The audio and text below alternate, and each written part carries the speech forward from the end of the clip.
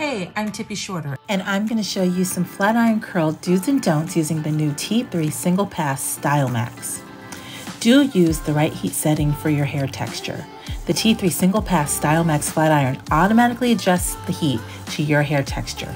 Just input your hair texture, mine's is coarse, and the T3 StyleMax technology will match you with one of the 9 heat settings. Do adjust the heat based on your styling goals.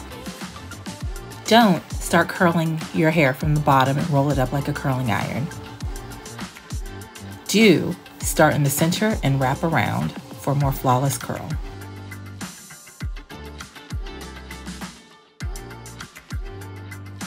Don't squeeze the plates together too tightly.